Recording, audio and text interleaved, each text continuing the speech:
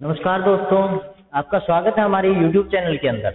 आज हम बात कर रहे हैं फिजिक्स के एक बढ़िया सा टॉपिक है मापन, उसके बारे में मेजरेशन के बारे में बात करेंगे। ये जो टॉपिक है ये जनरल साइंस का भी टॉपिक है, इसलिए ये आपके जो जनरल साइंस पढ़ना चाहते हैं उन बच्चों के लिए भी काम का है। अब बात करें आप मापन के बारे में कि मापन होवे क्या चीज है।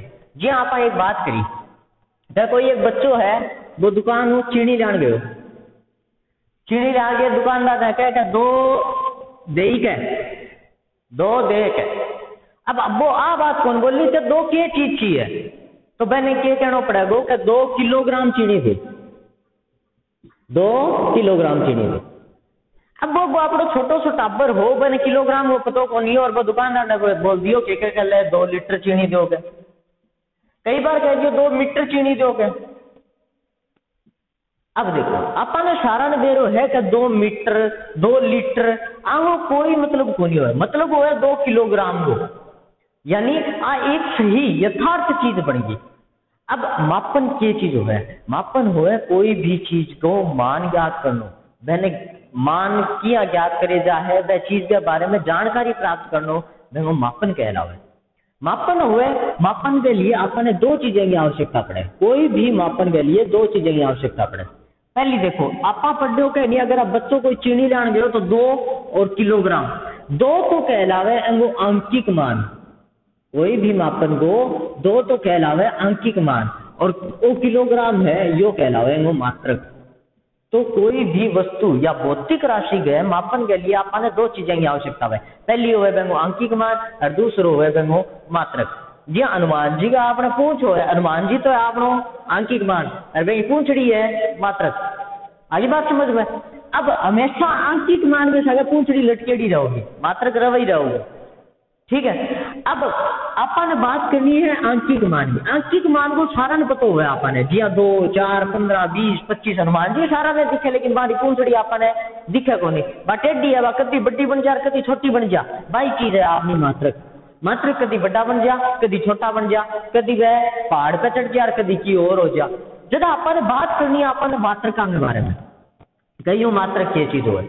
मात्रक याद करने खातिर वैज्ञानिक के करो आंगे लिए अलग अलग पद्धतियां बनाई, यह तो समझ में आणु रहे हो भाई बात। हनुमान जी पूछड़ी आ रही सी, लंका जलाजा है छोटी सी, भाई बात मात्रका खातर है, लंका जलाजा सी है छोटो सोई होवे, छोटो सोई है केजी होवे छोटो सोई है, लेकिन अगर आप छोटे से टाबर ने कोई बर्तन चका जाए 1 किलो को तो वह खातर बड्डो बन जाए, भाई बात मात्रका खातर है। मात्रक की अलग अलग पद्धतियां हुए, मात्रक की अलग अलग पद्धति हुए भाई, ये अलग अलग पद्धति है, 3 प्रकार की परिभाषित करेगी है।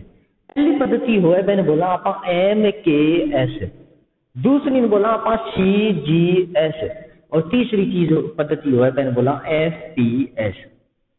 पहली है MKS, CGS, FPS। अब आपको मतलब समझा, कोई भी पद्धति हो, पद्धति के अंदर आप 3 चीजें को ज्ञात करता, पहली है द्रव्यमान, दूसरी है भाव है लंबाई, और तीसरो है वो है समय। यानी कोई भी पद्धति को निर्धारण करने खातर आप 3 भौतिक राशियां काम में लेवा, पहली द्रव्यमान, लंबाई और समय। अब बात करा MKS पद्धति की। MKS पद्धति में जिको द्रव्यमान हुआ वो तो मापे जा है केजी में, किलोग्राम में, किलोग्राम में। जिकी लंबाई हो है, लंबाई मापे जा है वह मापे जा है मीटर में, M को मतलब है मीटर, और समय है वो मापे जा है हमेशा सेकंड के अंदर। बात करें आप CGS पद्धति की। CGS पद्धति में जिको द्रव्यमान मापे जाओ वो मापे जाओ ग्राम में, C को मतलब हो गया सेंटीमीटर में, यानी जिसकी लंबाई है वह सेंटीमीटर में मापे जाएगी, और समय है वो मापे जाओ सेकंड में, यानी समय दोनों में ही समान रहे।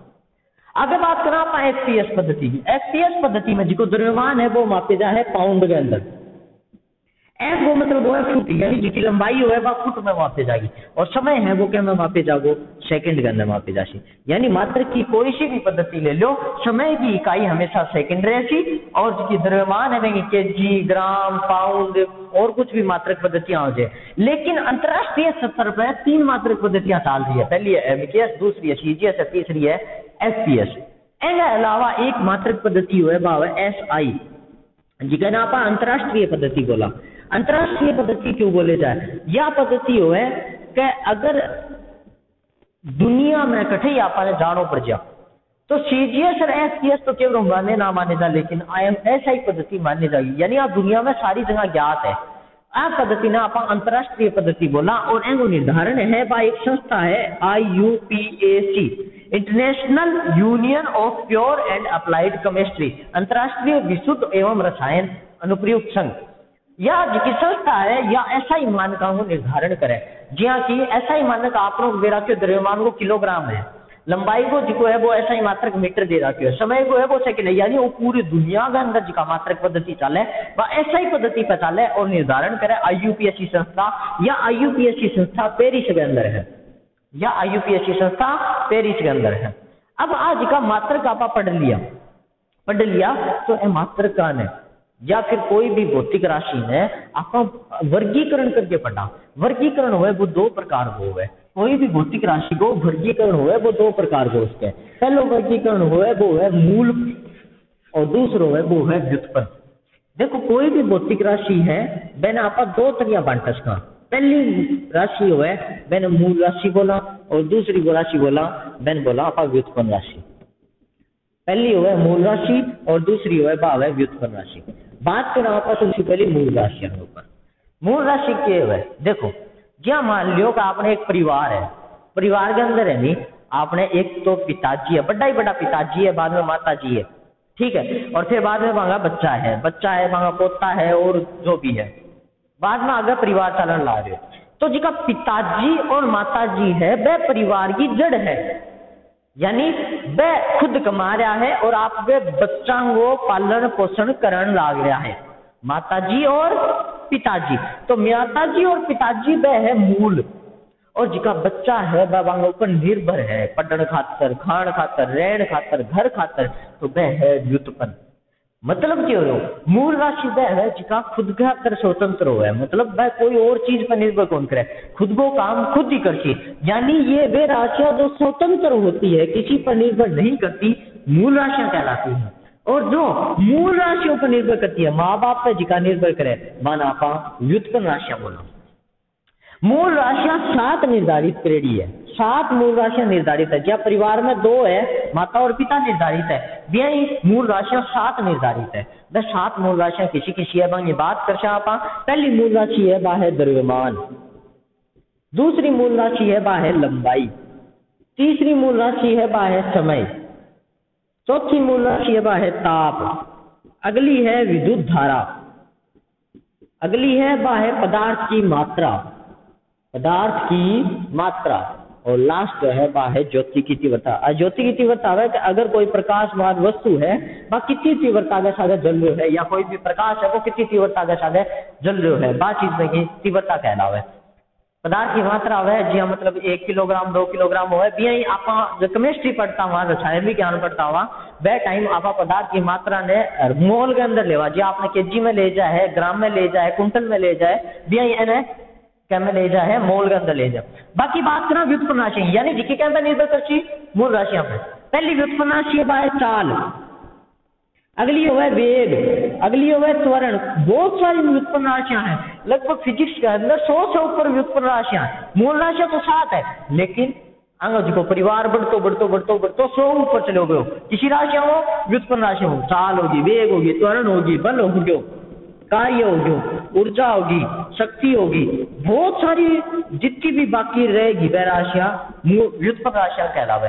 व्युत्पन्न राशियां बहुत सारी है, एक खतरा सारी एक साथ है आने बता कौन सा। राशियां 2 प्रकार की है, प्रत्येक राशि को कुछ न कुछ के उसी मात्रक मान तो अपन आंशिक मान तो पता है कि आपने 2 4 15 20 होना है, लेकिन प्रत्येक भौतिक राशि को एक मात्रक जरूर होती, इतनी बात तो आप जान चुके हैं। प्रत्येक भौतिक राशि को मात्रक होती, तो मात्रक भी 2 प्रकार बांट दिया, पहले हो गया मूल मात्रक और दूसरा हो गया व्युत्पन्न मात्रक। पहले हो गया मूल मात्रक और दूसरा हो गया व्युत्पन्न मात्रक। अब मूल मात्रक क्या है और व्युत्पन्न मात्रक क्या है? जिसकी मूल राशियां है बांगा मात्रक आने मूल मात्रक बोल देगा, जिसकी व्युत्पन्न राशियां है बांगा मात्रक आने व्युत्पन्न मात्रक बोल देगा। मूल राशि अपने 7 है, 7 मूल मात्रक का ये बात करा। सबसे पहले है द्रव्यमान। द्रव्यमान में जो मूल मात्रक है वो है किलोग्राम, केजी बोला जी कहना आप किलोग्राम। अगली है अपनी लंबाई, लंबाई को जो मात्रक है वो ले जा है मीटर, वो अंतरराष्ट्रीय स्तर को मात्रक है। समय, समय को मूल मात्रक है वो है सेकंड। समय का जो मात्रक होता है वो होता है सेकंड। अगला है ताप, ताप का होता है केल्विन। यहाँ तो है मात्रक डिग्री सेंटीग्रेड भी है, लेकिन आपा है केल्विन में मापा, अंतरराष्ट्रीय स्तर पर केल्विन में मापा। अगलो जिको मात्रक है वो है विद्युत धारा। विद्युत धारा, विद्युत धारा को जिको मात्रक ले जा है वो है एम्पियर। विद्युत धारा को मात्रक है एम्पियर। पदार्थ की मात्रा को मात्रक है, पदार्थ की मात्रा, इसका जो मात्रक होता है वो होता है मोल। जहां पर किलोग्राम रुपया लेवा, यही रसायन विज्ञान में पदार्थ की मात्रा ने मोल मापा।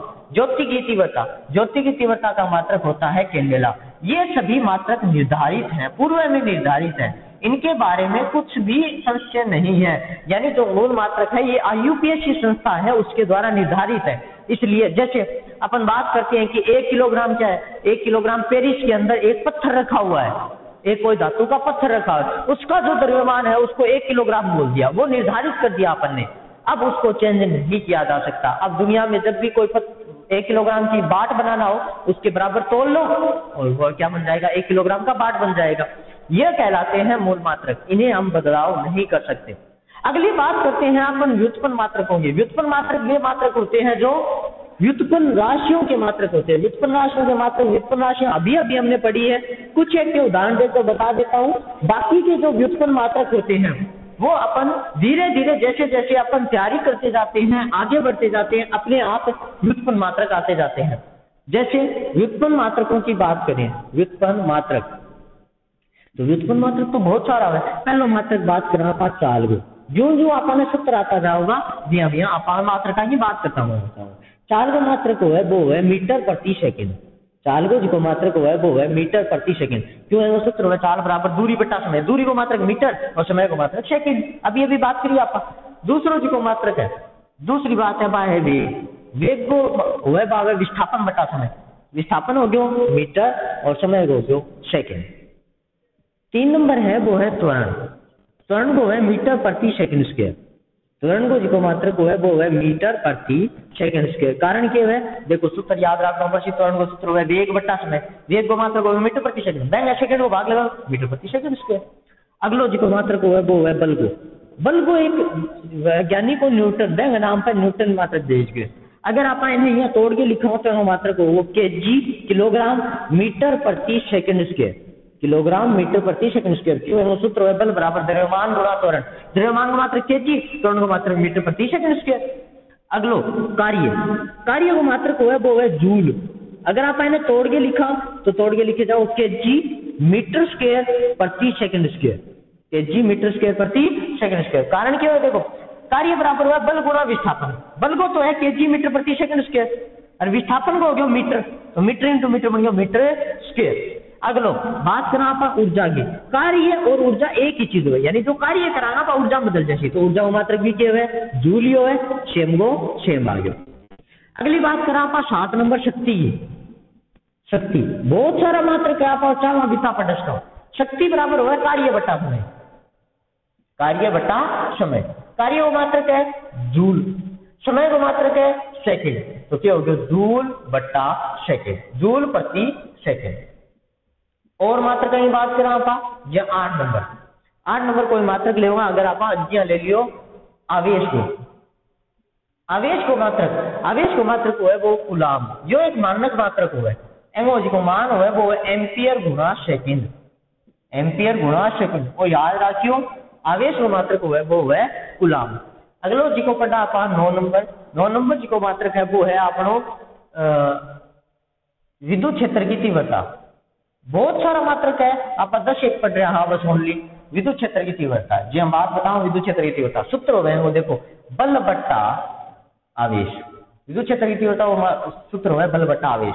तो बल को मात्रक हो गया न्यूटन, आवेश को मात्रक हो गया कूलाम, तो विद्युत क्षेत्र की तीव्रता मात्रक हो न्यूटन बट्टा कूलाम। अगलो पढ़ा का विभव, तो विभव बराबर हो गया कार्य बट्टा समय, कार्य बट्टा आवेश। कार्य को मात्रक हो गयो, कार्य को मात्रक जूल, जूल हो गयो, और आवेश को मात्रक हो गयो कूलाम, तो जूल प्रति कूलाम। या करके आपा व्युत्पन्न मात्रक बढ़ता जाए। व्युत्पन्न मात्रक हमेशा आपा ज्यादा याद नहीं तो 10 एक बार हम व्युत्पन्न मात्रक याद रखे आपा, बाकी जो जो सूत्र आता जाएगा आपा व्युत्पन्न मात्रक बनना स्थापित करता जाऊंगा। जो जो चैप्टर में आगे बढ़े व्युत्पन्न मात्रक बनता जाए। धन्यवाद दोस्तों।